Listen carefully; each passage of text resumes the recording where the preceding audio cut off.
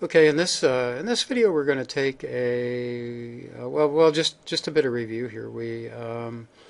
We've been developing these expressions which describe the anomalies over. So far we've done this for the varied equidimensionally shaped object. This is for the horizontal cylinder, which is extending in and out of the screen here.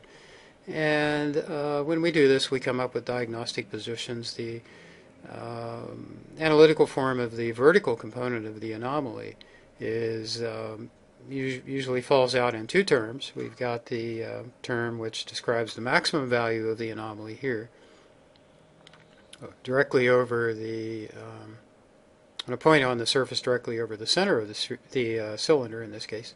And then we also have a shape term which describes this symmetrical looking bell-shaped curve. And we were able to derive diagnostic positions, depth index multipliers, and so on, using this shape term here. And these are the values of x over z at points along the curve where, in this case, for example, the maximum is about 0.42, and it drops off to 1/2 at about 100 meters here. So we know that the cylinder at 1/2 x is equal to z. So so that was an easy one. But we could do that for any of these positions and come up with a variety of estimates of z and take the average. They all should be the same. They usually aren't because of measurement errors, even with what we would consider to be a pure signal, no noise. You and I are going to measure this off at 3/4, 2/3, 1/2, so on. And we're going to come up with different estimates of z. So we also did this for the sphere, and so we've talked a good bit about simple geometrical objects. We did talk about the vertical cylinder and also the infinite plate as geometries that we could use in order to approximate the influence of geological features of interest. Now, so here we have two anomalies. One is associated with a buried equidimensionally shaped object. The other is associated with a horizontal cylinder. So we have two anomalies. One's produced by a sphere, one's produced by a horizontal cylinder. Can you tell which is which? So how would you do this? Think about that for a moment. So having put some thought into that, basically it would be a fairly systematic process. You would determine the diagnostic positions for each anomaly, and maybe you pick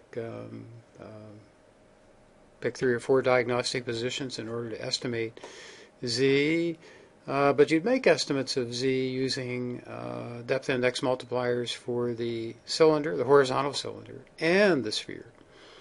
And the object which produces the least dispersion in the estimates of z, the smallest range or the smallest standard deviation, that would be the object that you would go with. So we'd be looking at these two anomalies. We'd be assuming that they were both a sphere and a horizontal cylinder, and then we'd calculate the depth, assuming that this anomaly was both a sphere and a horizontal cylinder. And we'd see which assumption gave us the most compact, least variability in the estimate of z, and then that would be the object that we would conclude is most likely producing the anomaly that we see here. So I'd suggest go take a screen capture and take a shot at this. You could limit your analysis to 3 diagnostic positions: 3/4, 1/2, 1/3. As you do this, there are a couple assumptions that and adjustments that you need to make. We've still made it easy for you because we've put the 0 milligal line in there, and so 0 is 0. Remember, in working with real data, these anomalies could be superimposed upon some background regional anomaly. We talked about separation of the residual. Another assumption that you do have to compensate for here is that for this anomaly, we have to realize that the zero reference point, the location of the peak, is at 25 meters. For this one, we did it like we usually have done. We put the peak of the anomaly is located at 0, and we have negative distances on one side, positive distances on the other. This is not the way it's going to be in real data. Might be a little bit more like this. We have an anomaly. Its peak is located at 25 meters along the profile, and so your diagnostic positions are going to be measured, the distances are going to be measured relative to this reference point.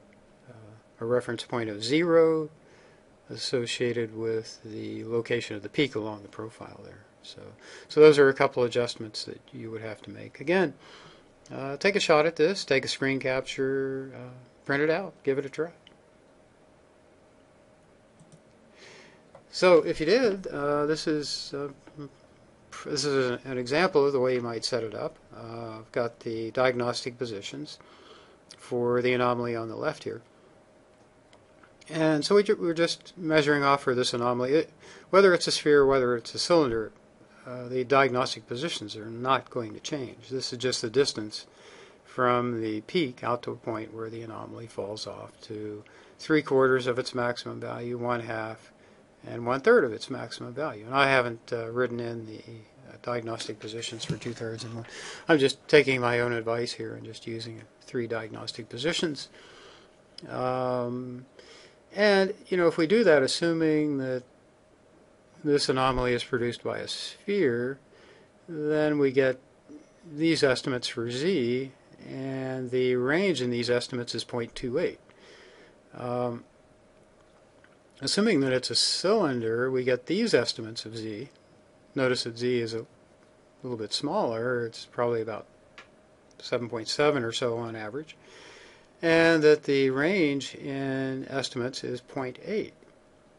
So the anomaly on the left, the range in the estimates of z are less, assuming a sphere, than they are assuming a cylinder.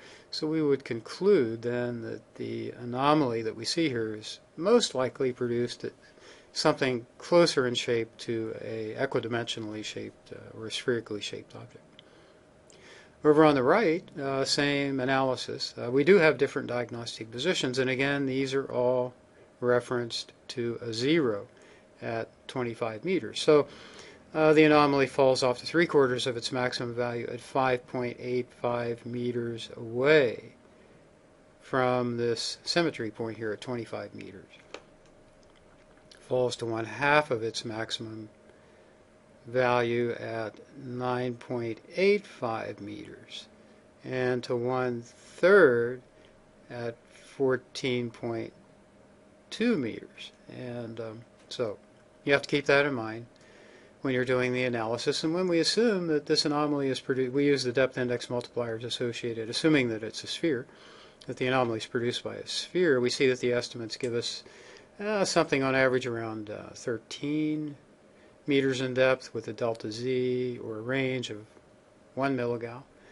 If we assume that it's a horizontal cylinder, the range of estimates is about 1/4 of what they are assuming a sphere. So once again, we're going to assume that the geological feature producing this anomaly is closer in shape to a horizontal cylinder than to a spherically shaped object. So we would conclude in this case that the anomaly is associated with a source that has a cylindrical shape. So just we separated these anomalies out. But if we kind of bring them together at the same point and compare them, we can see that the cylinder drops off more gradually than the sphere.